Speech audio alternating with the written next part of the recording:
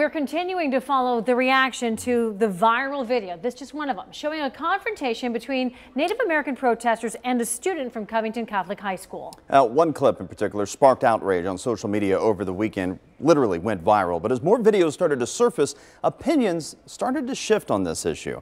9 on your side's Kate Flexter leads our team coverage at 6 with the latest reaction to the controversy. Kate? Well, good evening, guys. On Saturday, school officials released a statement condemning the actions of those students. Today, we reached out to the school again, but we still haven't heard back.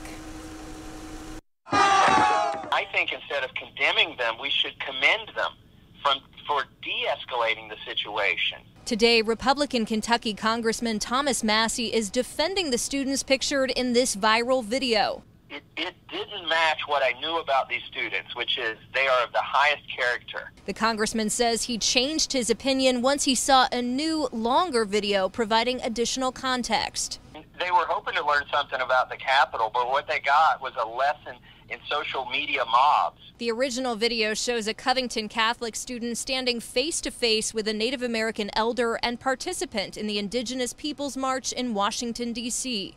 The man playing the hand drum has since identified himself as Omaha tribe elder and Vietnam veteran Nathan Phillips. The whole idea, the spirit of America, that wasn't it. But this video posted to YouTube by John Duncan is longer and shows a group of people identifying themselves as Black Israelites on the steps of the Lincoln Memorial. Bunch of incest babies.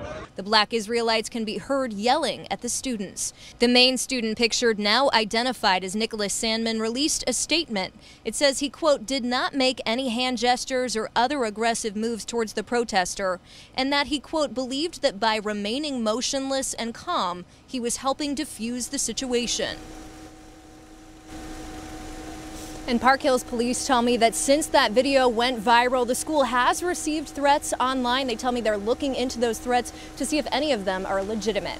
Reporting live in Park Hills, Kate Flexter, 9 on your side.